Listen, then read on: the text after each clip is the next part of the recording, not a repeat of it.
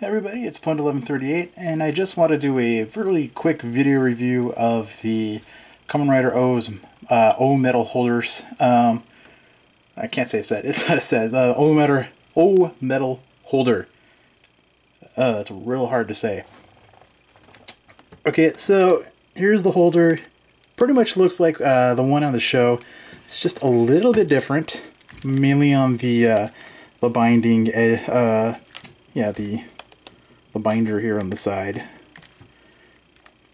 But I really dig the OOO's driver design on here, which is pretty cool. Take a look at the back, which is pretty much the same, but no paint detail.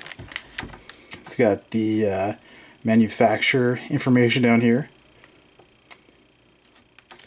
Yeah, it's pretty cool. Now, the reason I bought this is because when I started collecting the OOO's driver with all the medals, I quickly realized that, you know, keeping all of the medals together was going to be kind of a hassle, and then I kind of decided that I really needed one of these in order to keep all of my medals organized.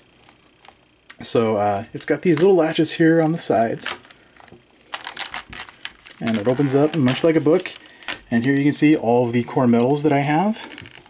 These are all the primary core medals, and it's a little crooked, that are available in the show, and I've pretty much got it arranged as show accurate as possible.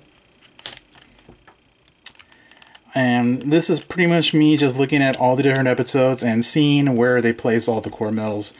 And so I think I've got pretty much most of them where they're supposed to be, as show accurate as I can possibly get it. I mentioned this in my OOO's driver review, that one of the things I noticed is this section right here was always empty, so I assumed the Puto Tyranno would go here.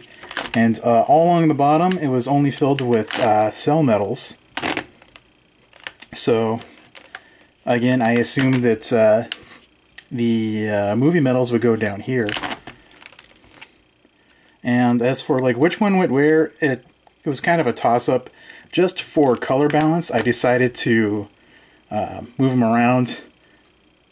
Because there was a lot of red and orange on this side, and I just felt like maybe I needed to put some black on this side, and put the orange ones over here, or you know, you can put it the other way.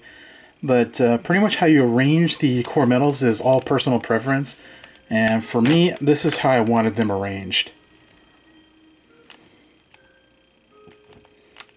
So other than that, I mean, there's really not much else to say about it. As I said, this was the Bandai Asia version because I knew when I got it, it really didn't matter which version I got. And it's a nice little thing to have, and if you can get a hold of one at a good price, I definitely recommend getting one, because when you start collecting a lot of core medals, you're going to have a hard time keeping them organized unless you have your own system of having them together.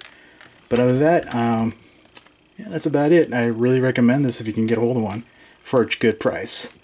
Alright, so I'll see you guys later on my next review.